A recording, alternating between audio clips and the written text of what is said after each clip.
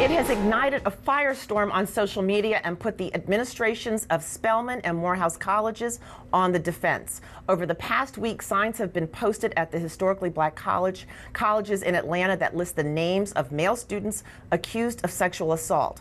Other signs put up are accusing all-female Spelman College and all-male Morehouse College of protecting rapists. The signs have also been posted on Clark Atlanta University's campus in historic Atlanta University complex. Both Spelman and Morehouse colleges have responded to the situation, and I quote, Morehouse College released a statement which said, in part, at Morehouse College, we will investigate all claims of sexual harassment, sexual assault, violence, and discrimination filed with our Title IX coordinator. Our sexual misconduct policy and procedures guidelines provide for disciplinary action, including dismissal if any student or faculty member engages in inappropriate behavior. We encourage anyone who has been impacted by sexual harassment or assault on the campus of Morehouse to come forward and file a complaint or use our anonymous hotline. Spelman also released a statement saying, the college is committed to combating sexual assault and harassment on campus. Our efforts in this area are focused on prevention of these acts and are directed at every member of the college community.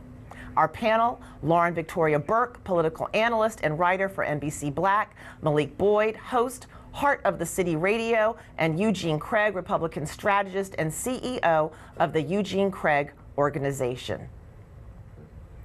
The fallout over so I'm going to go to the panel. Victoria, yes.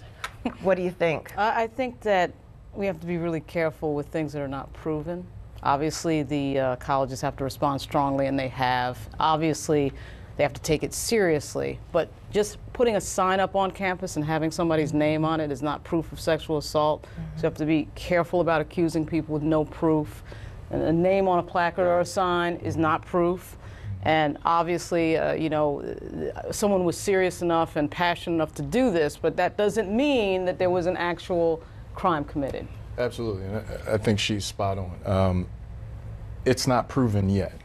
And I know that the universities want to protect their legacy. The biggest way to do that is to do this by the book, allow this thing to play out, get all the details, and then act swiftly.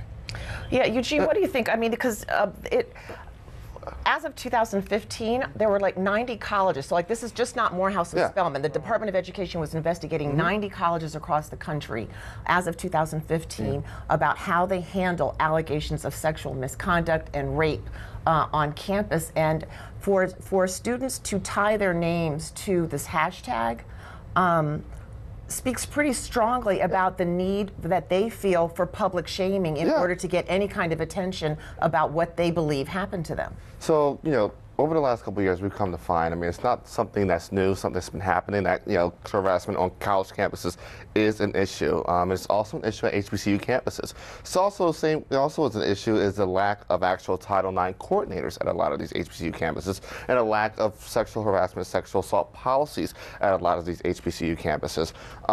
You know, I feel for the, I'm not going to say alleged victims, but I feel for people that felt the need that their university was so ineffective, their university police departments were so ineffective, so inept in actually following up on these cases that they felt the need to dox people that, you know, at this point are alleged. You know, I don't think anyone should, you know, have their character, you know, degraded without cause, but it shows that if this is the length that they're willing to go to actually have their stories heard, that's not a failure on the people that are putting the signs up. That's a failure in the university. And let's keep in mind, these are universities when, you know, when it comes to specifically Spelman, that are very willing to swing up.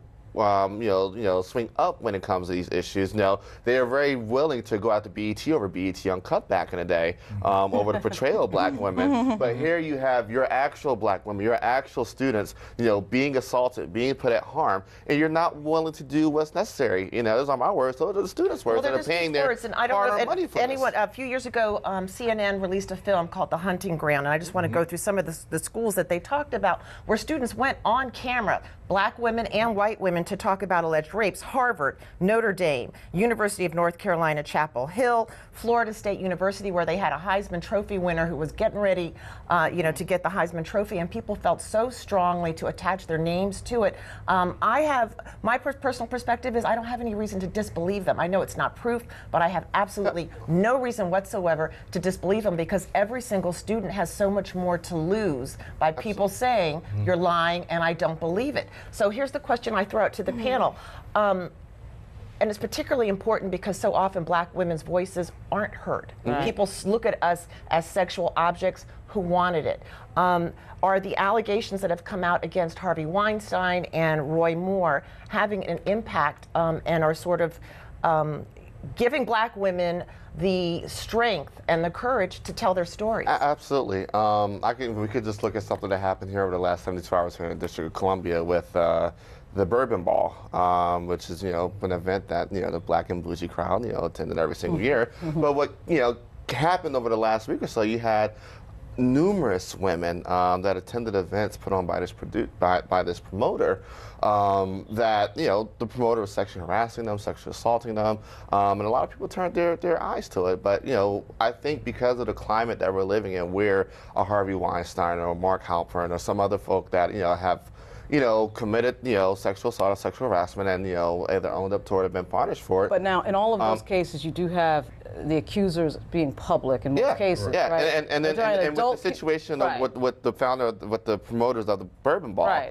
Corn, the accusers all went public on Twitter. I mean, there's in this case, we have signs on campus with people's names on them. Yeah. So, but Lauren, let me ask you a question. It's a little bit different. Yeah, I agree with you, but it's university. It's on the university. I mean, this is in response to the lack of action from the university. I'm not a fan of sitting here and saying that, we should in any way ignore this because people have not come forward publicly, but I'm not a fan of people accusing people without anonymous accusal, without coming out and saying, that's the bigger issue. So in Philadelphia, the Sixers have this concept called trust the process that they use for Joel Embiid. In this particular case, we're finding that people aren't trusting the existing process. They're creating their own. Yes. And they're using technology to do so. And there's validity in that argument, but you can't go to the police. Yeah. You don't need the university. Well, that was the first line of defense in a lot of these situations are the police departments on the university campus. No, I'm talking about off the university campus. Because we know the department on the campus I agree with you. I agree with you. But even in a lot of those situations, I could tell you cases off air that county police are going to ultimately defer to the agency of jurisdiction, which is going to be. That's going to go first. And to play devil's advocate here, because I think it's important to state, there are many, many women. We've got in the African American community, for example, even students at Spelman who have said that they are reluctant to bring claims publicly because of the brother-sister relationship between Morehouse and Spelman, and also because of the historic discriminatory manner and over-sexualization that we have seen about black men in the media. So I think that when people are willing to come out and say this, it is powerful, and they believe that the only way that they're going to get any justice is through public shaming. That's what we're seeing at college campuses all over the country. Weekdays on TV One. I will never lie to you. Oh my God. Roland Martin. He doesn't want to talk to us. He wants to ignore us. Uncensored. Hell no. That ain't gonna cut it, boo. Unapologetic. No, that is fundamentally false. You are wrong. Unfiltered. He wants an America where we all look alike. He ain't talking about black people. Unrelenting. You better go work out, because you got a fight on your hands. NewsOne Now with Roland Martin. Weekdays at 7 a.m. on TV One.